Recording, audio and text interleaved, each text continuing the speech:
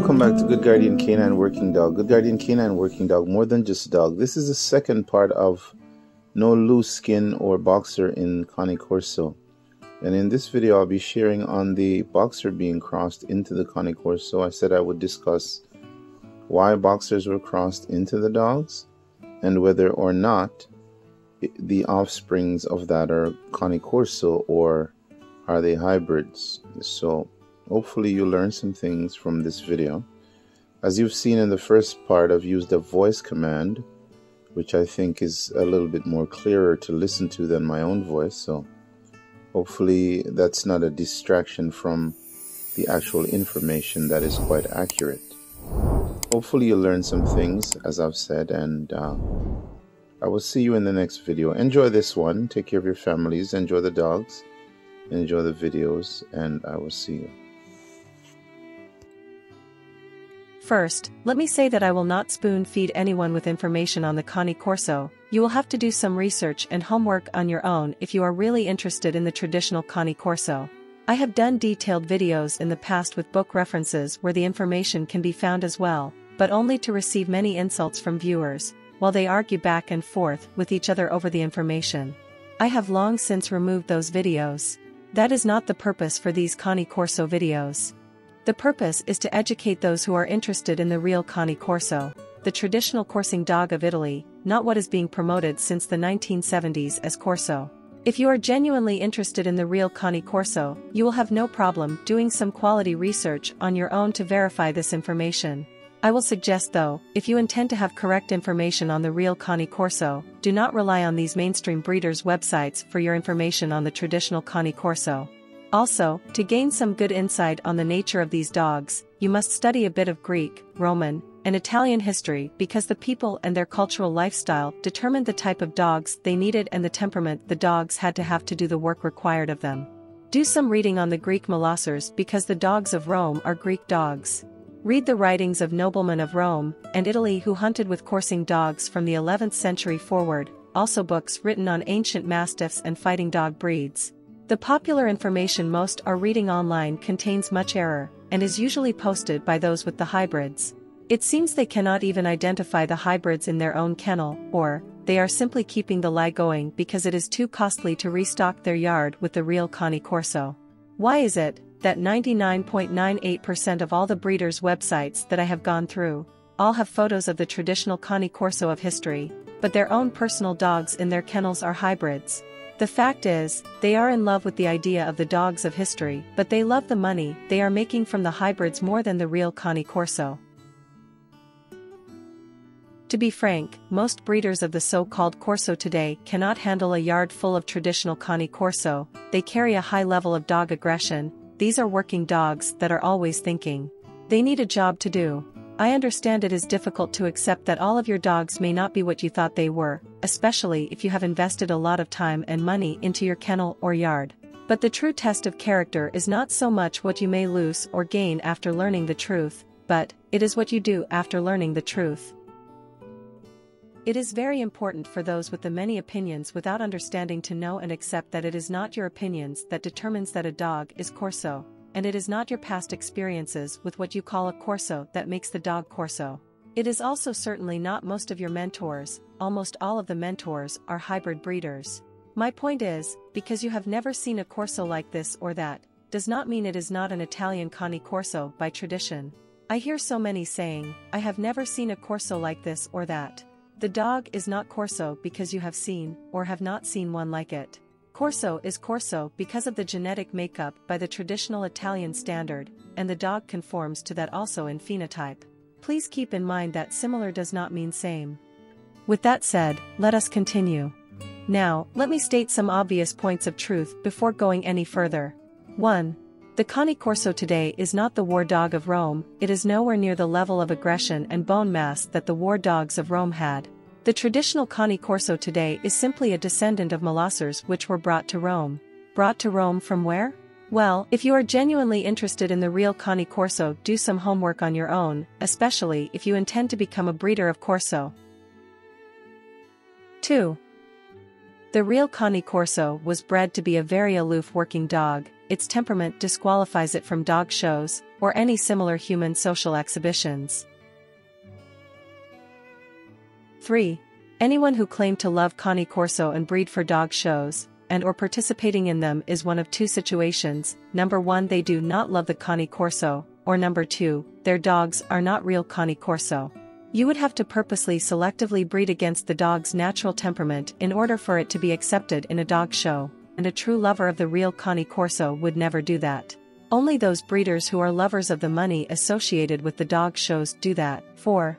Being a popular well-respected breeder of the so-called Corso does not mean your dogs are real Cane Corso. 5. There is a false narrative being tossed about by some, that the Cane Corso is not a breed, suggesting it was only a type of dog in ancient Italy. That is not correct. The Cane Corso is a type, and also a breed of dog in the same animal, but breed is not defined by opinions. There are scientific and genetic principles at work which are used to determine a breed of any kind, not just dogs. Anyone with basic understanding of genetics and science understands these entry-level principles. If not, here is one principle. A breed must be able to reproduce after its kind consistently. If a dog cannot do this, it is classified as a hybrid or mongrel. 6. The real Cane Corso is a scissorbite-only dog. This means it reproduces a scissorbite consistently, no other bite. 7. The movement of the traditional Cane Corso is a cat-like movement or a cat-like gait, only. Most so-called Cane Corso owners, and breeders alike cannot identify a cat-like gait. I have seen all kinds of hybrid dog swagger being called cat-like movement, repeatedly. 8.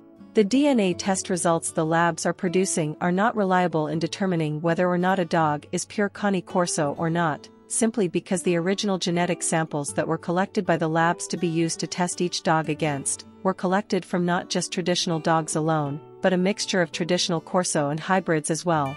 Here are some concerns I have regarding scientific lab testing for authentication of canine DNA. Whether it is a home test kit or lab test, that changes nothing. Huge amounts of money are being made by these science labs, and yet, none of the results are accurate or guaranteed. Here is a brief discussion on the genetic testing situation. So owner Michelle Leininger got a test kit that retails for about $80, and it made sense when the results showed part German Shepherd, but there were 14 other breeds listed, and some of them? How is she pot 4% Chihuahua? It just didn't make any sense. So the WBZI team brought over more test kits from different companies. Atta girl. To double check. Here we go. Good girl. Good girl. And even triple check the results. Atta girl. Then we asked Michelle to swab her own cheeks. All right, there's one cheek. Good girl. The results? All of Jasmine's came back with some German Shepherd, but the percentages varied from 65% to just 29%. Aside from that, the three companies showed a puzzling hodgepodge of other breeds. One threw in Great Pyrenees, another Siberian Husky, Korean Jindo, and the list goes on.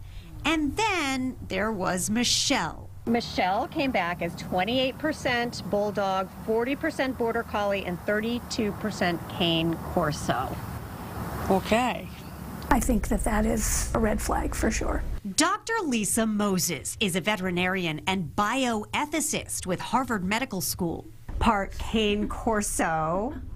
What do you think? Yeah, I see you giggling. Yeah, that's a real red flag. A company should know if they've in any basic way analyzed a dog's DNA that is not a dog. DNA My Dog sent the I-Team a response clarifying that it only found canine DNA in one of Michelle's 2 swabs. All right, one each. As for the second one, the company said the second sample did in fact yield canine DNA. The results provided would not be possible in a human sample. Dr. Moses says the science is fuzzy. The first problem, she says, there are no official definitions for different breeds and therefore no exact genetic codes to match them. Finally, it is not a question of whether or not BOXER was crossed into the Cane Corso. Yes, they were. That is a documented fact by Paolo Breber, who started the resuscitation program. The question is, are those dogs Cane Corso or hybrids?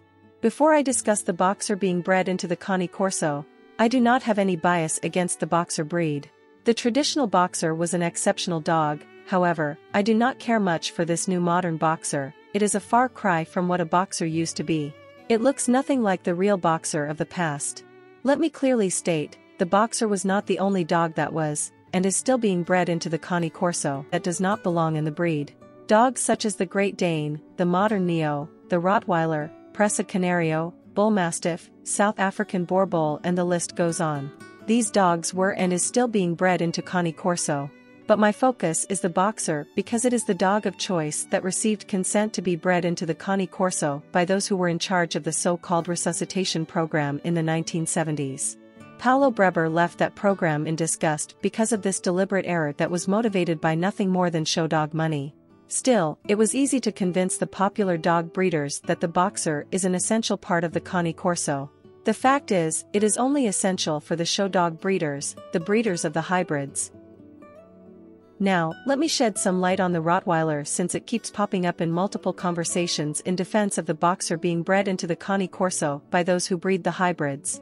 The traditional Rottweiler that was bred into the Cane Corso does not pose any changes in the genetics of the traditional Cane Corso because the traditional Rottweiler is a Molosser, and a sibling breed of the traditional Cane Corso. If it was the modern Rottweiler that was bred into the Cane Corso, that would be an issue, because the modern so-called Rottweiler is not a Rottweiler at all, it is Pugweiler and a Bullweiler at best, meaning, it is a bull breed-influenced dog. I hope this is finally clear. As for the Neo and the Cane Corso being two separate breeds, you are absolutely right if you are speaking of the modern Neo, but the traditional Neo and the traditional Cane Corso were one and the same dog. Politics and pride in the people of different regions in Italy caused the name change of the Corso in Nepal, Italy to Neapolitan Mastiff. Here is an old photo of a traditional Neo. Without the political name game, you are simply looking at an old photo of a Cane Corso. This is another old photograph, same case here in this photograph. The only difference here is one of the dogs was bred to be larger for different working purposes. Those who are not well informed of the dog's history would say the dog on the right is a Neo and the dog on the left is a Cane Corso. But both are one and the same breed bred differently. The larger dog on the right that the uninformed person would classify as a Neo is simply a larger Cane Corso that displays a lot more of the heavier traditional Mastino genotype.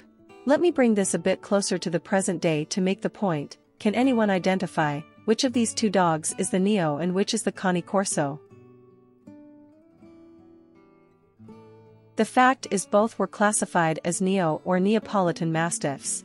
There is no difference between these two dogs and a heavy-bred Cane Corso that displays more of the Mastino genotype. I will now share a few photos of present traditional Cane Corso. Most of you may find these dogs less attractive to look at when compared to those show dogs of today. To be frank, those show dogs are more consistent in conformation when compared to the traditional Cane Corso. Simply put, the focus of the breeders of the traditional Cane Corso was workability, not so much how the dogs looked. Pay close attention to their head types and how tight the skin is, on the face, especially around the mouth along the jaws. Notice there is no excessive skin or wrinkling. The muzzles are straight with no upturn.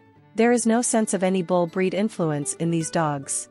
However, you will have to find images of the hybrids elsewhere to compare these dogs to, because I do not knowingly share images or videos of the hybrids.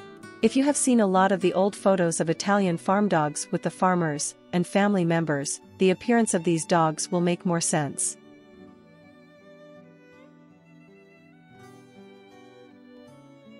Now, to be reasonable, the Boxer crosses are beautiful-looking dogs. Some are well-bred in terms of appearance, but appearance is not what determines a breed.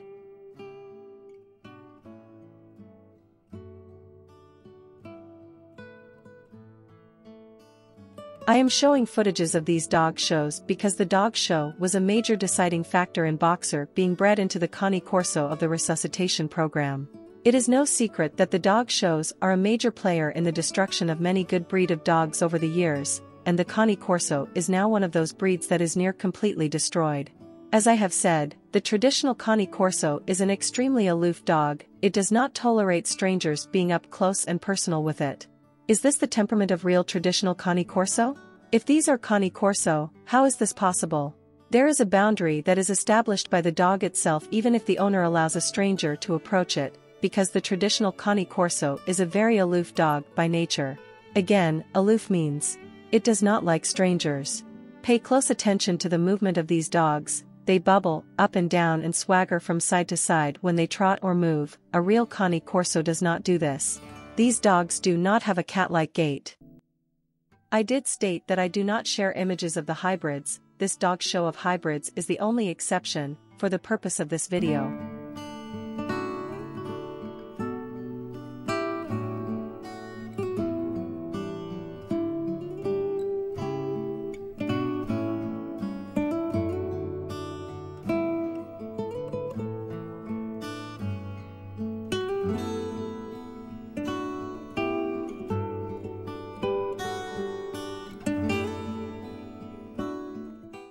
We will stop at this point for today, and continue this short journey on no loose skin or boxer blood in Cane Corso in my next video.